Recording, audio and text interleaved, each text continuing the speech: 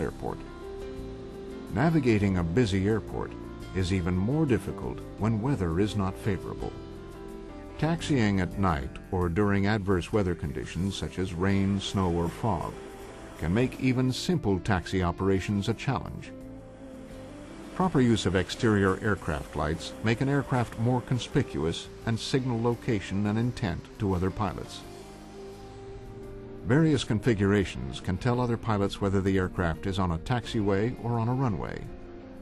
When on a runway, they can signal whether an aircraft is holding for takeoff clearance, crossing an active runway, or accelerating down the runway for takeoff. The configurations for exterior lights include engine running, taxiing, crossing a runway, entering a departure runway for takeoff, and takeoff. Let's look at these configurations in detail. Whenever the engines are running, it is important that the rotating beacon is illuminated. This beacon should be illuminated before engines are started. Prior to taxiing, the navigation lights should be illuminated. Before any aircraft movement, the taxi lights should be added to this configuration. When crossing any runway, all exterior lights should be illuminated.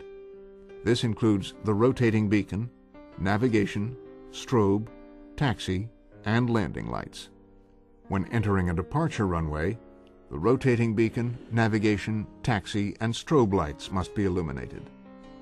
Once a flight crew receives clearance for takeoff, the landing lights should be added to this configuration.